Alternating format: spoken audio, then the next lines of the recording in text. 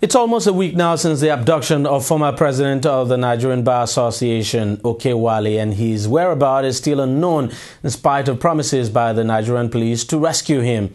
Judiciary workers under the aegis of the Judiciary Staff Union of Nigeria have joined in the call for the release of Wali, who was kidnapped last Saturday by unknown gunmen in his community, Rumualogu, in Obio local government area of Rivers State. The judiciary workers, in a statement by the union's president, Marwan Adamu, Thursday, described Wali as a man of peace who has contributed immensely to the enthronement of the rule of law and protection of human rights, as well as the development of Nigeria. Adamu said the nation's security agencies had failed in its responsibility of protecting their citizens and called on the federal government to step up efforts of providing security for Nigerians. He, however, appealed for the unconditional release of Wali.